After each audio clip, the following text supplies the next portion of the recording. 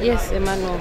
Just want to get your comments. You featured in Coach Fathi's 23-man squad for the Comoros game. Just your feeling about that. The feeling is quite good, and just actually looking forward to the game on Sunday. And we are here to work for sure.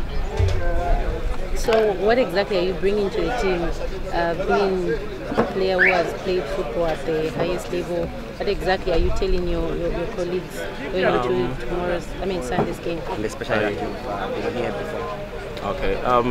Personally, it's more or less I can offer some experience because I've played at the highest level before, and I'm still here, and I hope I can be an addition to the guys and to the team, that we can able to win and go back home with 4 or 3 points. It would be much better.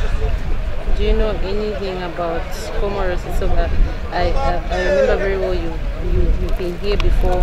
You actually scored. Yeah. At this very stadium. Yes, I've been here.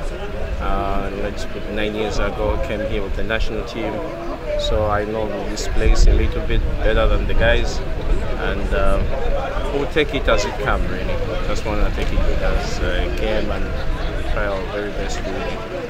Maybe just your word of encouragement to the young players. What exactly are you communicating to them?